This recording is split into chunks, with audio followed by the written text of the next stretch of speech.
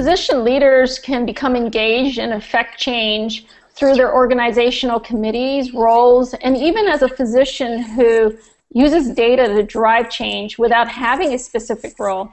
A physician who has ideas for improving patient care can and should schedule a meeting with their organizational leadership to present his ideas for reducing costs, inefficiencies, negative outcomes, or ideas to improve the lives of their employees, patients, and providers.